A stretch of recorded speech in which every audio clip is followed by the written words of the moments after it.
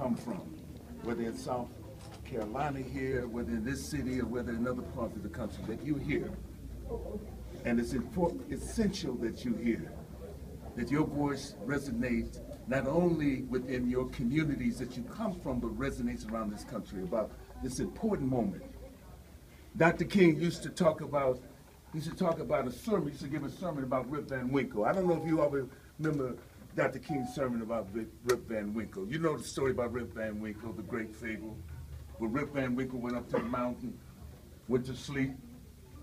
He went to sleep, and as he was going up to the mountain, he passed by a little small place which we would characterize as a bread and breakfast inn. He saw the face of on their picture of King George. He goes back up the mountain, sleeps. When he comes back down, he passed by the same inn. It has a picture of George Washington. What does that say? That Rip Van Winkle slept through one of the most important moments in human history. We can't do that.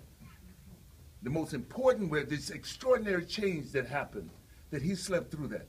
That's what we have right now. That's why I'm down here, and that's why every single one of you down here, because we understand the gravity of this particular moment. I haven't had experience in my lifetime, in the moment that it has. The way this is building, the way that the wind is at your back pushing you is very important for us to realize that and take heed of this moment. And it is because we have someone who has integrity, someone who has a history of fighting for those who need to be fought for and need to be looked at, someone who has said, I will not compromise when it comes to justice. Yes. I will not compromise when it comes to doing that. That's what it is. You're among the over 4 million people who've come here, who've donated an average of $27 to make this campaign run. But it doesn't run on the money itself. It has to run on what's in our heart, what's in our soul, and how we want the future to see, what the country we want to build, the country we have the possibility to see building. That men and women who've been through other struggles here, young men and women who have struggled for the first time and seen it for the first time. And we come together and bond because of that. Because of that. Because we have to understand that it's within our hand. We, demos, ordinary citizens within our hand to pull us up and make this country what it could be. As Langston Hughes said, let America be America again.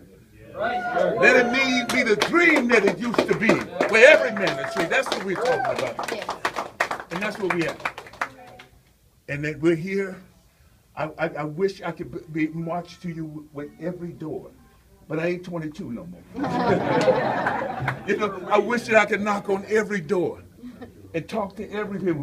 We had a little place where we were here. And with Hannibal's on the other side. We just came in here and thought we were going to get some ribs. But we stood there and had a conversation, and it's a real conversation. People asking these questions. Everybody in there was African American. I said, wait a minute. Let's look at this. Let's look at this situation. This is South Carolina. Where do we have a possibility to imagine and to think that we have the power as ordinary citizens to change this around? When will we have this moment? We send elected officials to office, and then we don't hear from them until they're raising some more money, or they want your vote. That's everything. Then we hear all this. We know this game. I know it. I have a relationship with everybody in the Black Caucus almost over the last 25 years. Yeah. We did some great things with the Black Caucus. When we're defining and redefining the struggle around South Africa and the end of apartheid, we did some great stuff. And there was some great moments there, particular moment. But we can't be bought out at this moment. We're not for sale. We're citizens. We're citizens here to make our voice heard and to stand up for justice. And this is what we're here to make this. This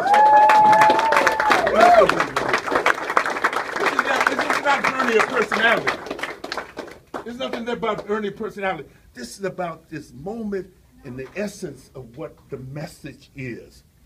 The message is that we, these ordinary citizens, can transform this country. We the people, can transform this country. That's what it is. And you don't have to thank me to be here. I wish I could clone myself and be 100 of me to be everyone to give the same message and to talk about the same thing. But we got work to do here. Right now, we got just this week to do this work. I mean, there's a lot of door knocking, there's a lot of talking. I want you to get to those people you don't think, not the ones that you can get to, the ones you don't think you can get to. Those are the ones we say.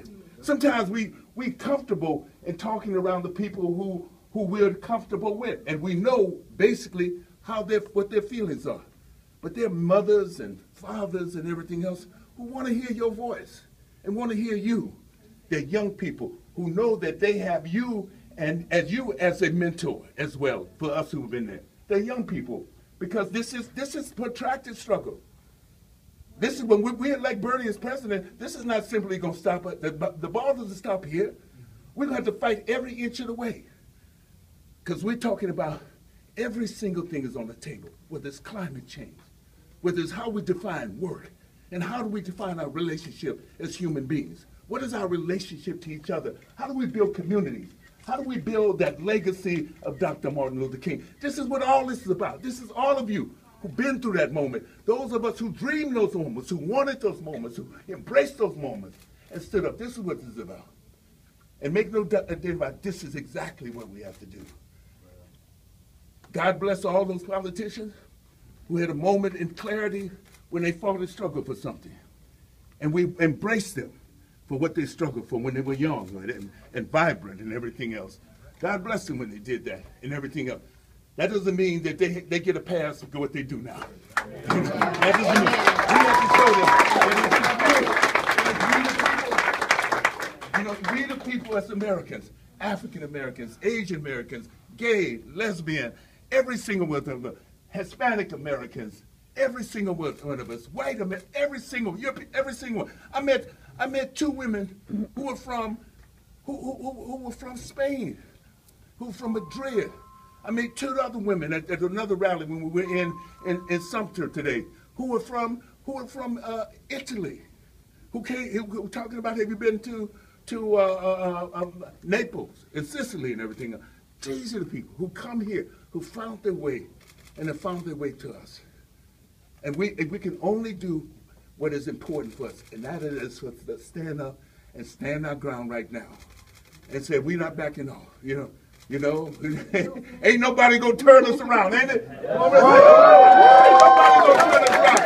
nobody gonna turn us around. Ain't nobody gonna turn us around.